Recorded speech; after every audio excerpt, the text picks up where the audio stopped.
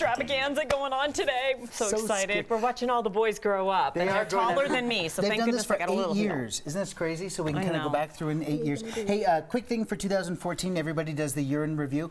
On the 4 o'clock show, we did 48 science experiments, so that's pretty good. And counting the morning show, we did a little bit over 60.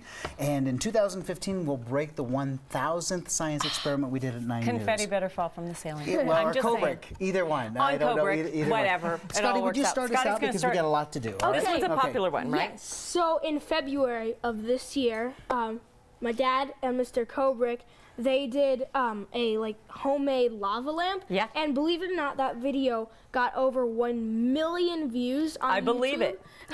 Mr. Kubrick's famous. Yeah, which probably makes it one of the most popular experiments of 2014. So, basically, it's really simple to make. You just need a simple bottle like this, and you fill it about 1/4 of the way full with vegetable oil, and we added some food coloring, drops of food coloring at the bottom.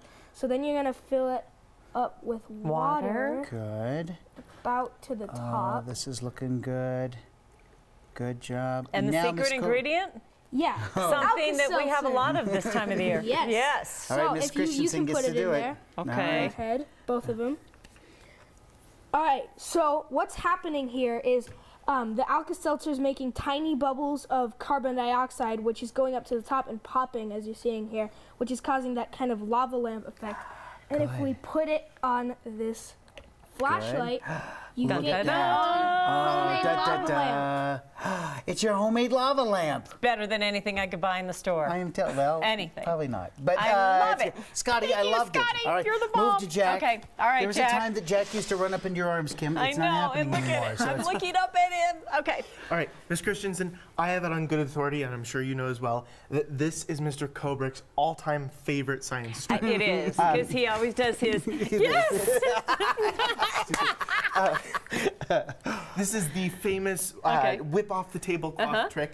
And Mr. Kubrick did this better this year than he's ever done before. He had a layer of glass and plates and glass and plates. He did great. If you didn't see it, go on 9news.com. It's a great video. Okay.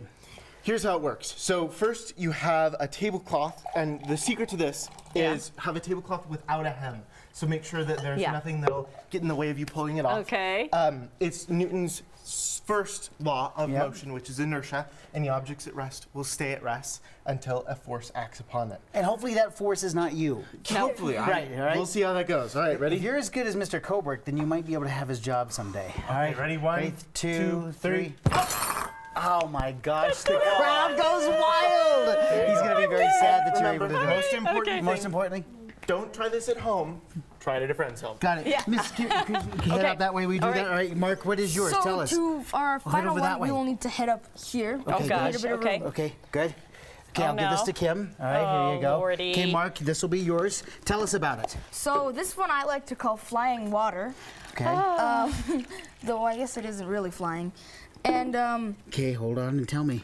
Hold it like this. Okay. And so all you have to do is fill it up and then just spin it.